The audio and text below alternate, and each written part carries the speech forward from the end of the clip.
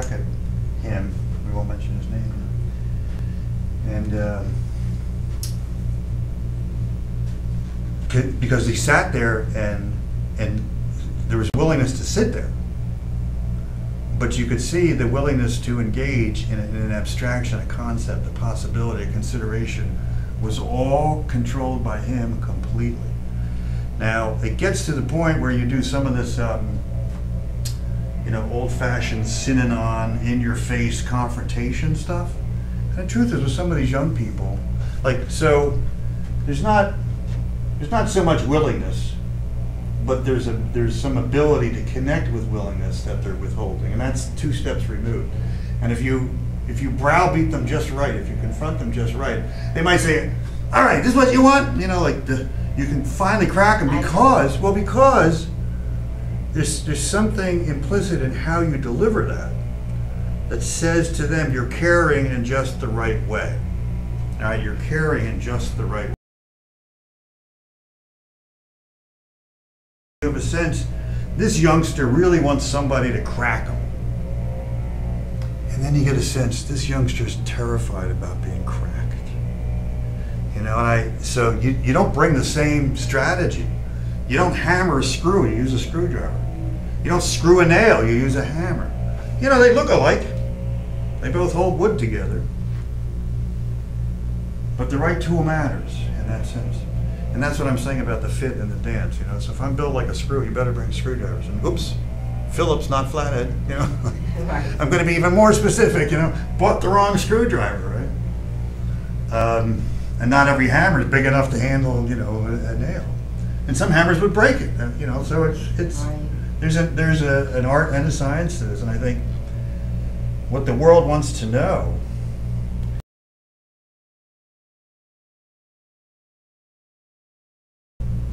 are the people we should give up on. Now that's an important philosophical question, because what I'm saying here kind of scientifically is maybe. And not that we should give up on them permanently, because nobody's God, nobody controls the future, the unfolding, the next rock bottom experience, nobody controls that. And it could happen, somebody's 87 years old, they're near death, and they've been doing shit the same way. They could change in the next minute. They could have their epiphany, It's kind of infinitely possible. But here what we're talking about really are like odds. What are the odds? Our best efforts in the next 3 months, moving in the direction of helping this person, pulling out all the stops. Like forget money, forget manpower, forget any issue. Are there a group of people that we can't help? Are there a group of people that we want to give up on? So the truth of the matter is maybe there are in a technical sense, but really not in an emotional sense, right?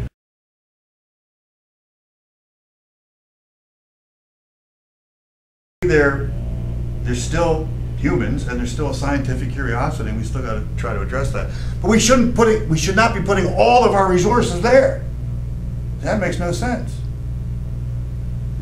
Right? How do we apportion our resources? We certainly should be noticing these people and help them as much as we can. People up front that have, the high level commitment. Let's bring them, our A game, and make a lot of good change.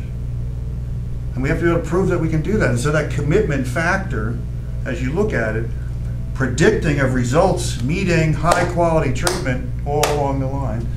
And then we're sort of left with this group, still scratching our heads, but still examining the question, not giving up,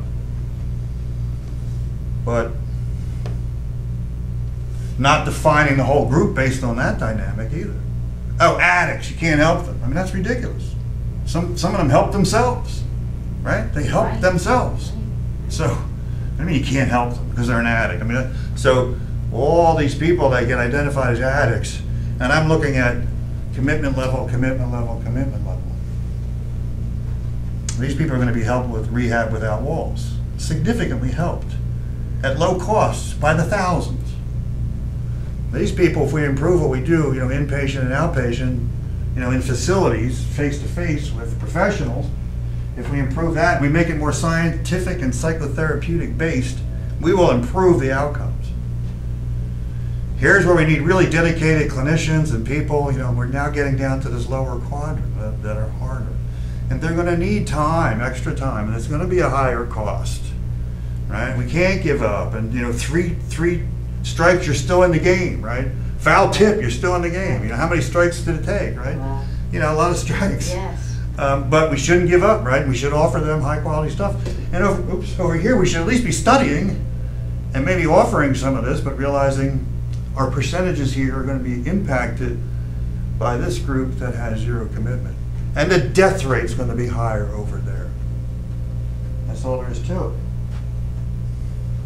Because another way to say this is, how much do you want to live and how much do you want to have a good life? How much do you want to live and how much do you want to have a good life? And you're stuck in the throes of addiction and you're answering a question and you're trying to say, I think, like you're imagining, you're trying to fantasize. But it's a New Year's resolution. It's a pipe dream. It's a foggy vapor that disappears by the afternoon. There's no commitment, but at least there's a spark of some interest. And later that might grow into something. And some people don't have that.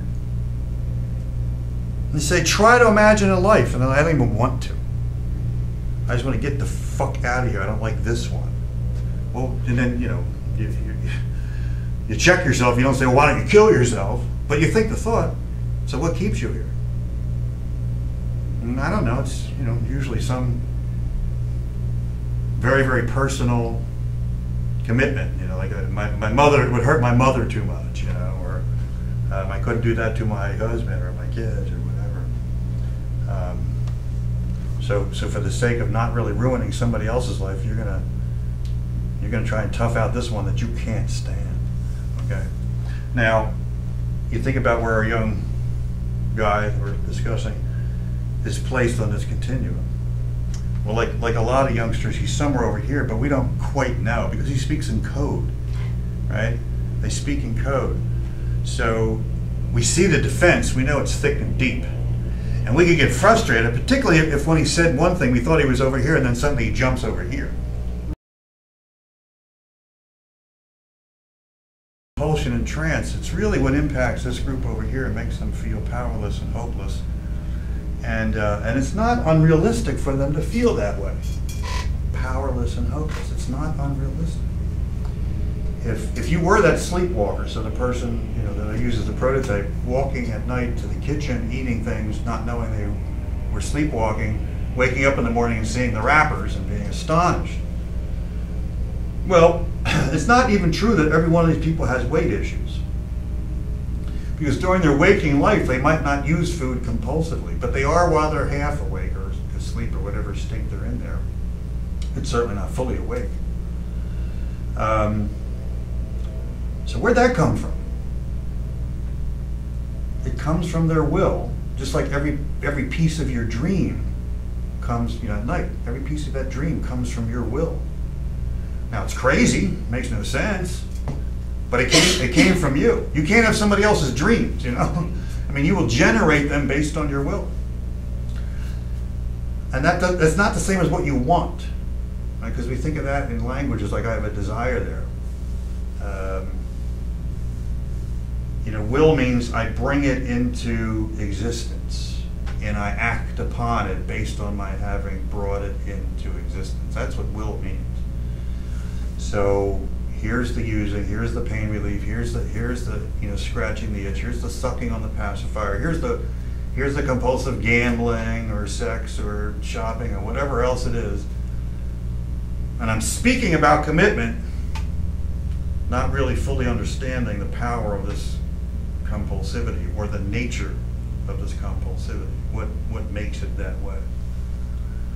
And in the folklore, nobody has to address the question of what is compulsivity in any technical or serious sense. It just makes stuff up and it's cliche.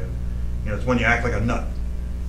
It's when you end up doing things that shock the hell out of you. I mean, we just have little cliche explanations for it. Nobody really understands it. But or you get labeled bipolar. When you're in a manic episode? Absolutely, but even then, you know, why did you do what you did when some part of you would say you didn't want to do it? Right? That's the essence of compulsion. I don't know why I'm doing it. I'm doing it against my will. But see, it's not against your will. It's in the expression of parts of your will that you don't understand or you can't validate, and that's where your self-awareness is key. Why are you getting up at night and going to the refrigerator? I think I miss my partner. He's no longer in bed with me. Okay, well, have to be a little Freudian there. You know, how's that work? Well, there's a hole in my heart. There's a longing. It translates into a hole in my stomach. I feel it when I'm, you know, asleep. Instead of crying, I go eat. So why don't you set your alarm, wake up at night, and either go eat and cry or just cry and go back to sleep. And you know what? That would cure you. That would cure the compulsion, if that's what it was based on, right? So if you don't know that, you haven't investigated that, then you don't know that. And of course, you would never link up those things because they're all over the map. A little like you would not really understand your dreams unless you practice studying. What the hell was that symbolism? Why did that happen, you know? And it's amazing how people are so fascinated with dream work and so clueless about their compulsivity, right? It's, in other words, it's the dreams that I dream when I'm asleep that are sort of interesting, partly because they're harmless, although mysterious and, you know, maybe meaningful, right? What about your compulsion? Because you're actually doing stuff in the real world with your behavior that involves risk and whatnot. You were compulsive for a long time. Yes. And if we look at your process, there's the talking head you that was saying, oh, I should stop this, or I should quit, or I'm sick and tired, and you get into treatment. And the compulsive part would get the last word over and over again in terms of relapse, right? Yes. What the hell did I do that for? And you ask people who have had some sobriety, who have kind of a surprise relapse, if they're totally surprised, you know what they always tell you? I knew it. I had an inkling. I could feel it. Well, what were you feeling? What you feel is the fog of the trance coming over you.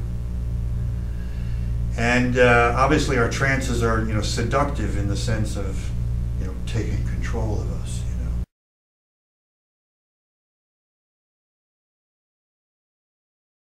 There. But after a while, you know, you're wise enough to realize you're full of shit. Right. Well, and so, I mean, so this is the difference between the adult and their commitment and their level of responsibility. Even if they're committed to failing, they know more that that's true than the youngster, who can still deny that, right? And the youngster, in a way, hasn't simmered long enough inside his own self-deception to realize he's full of shit. And this is an important turning point.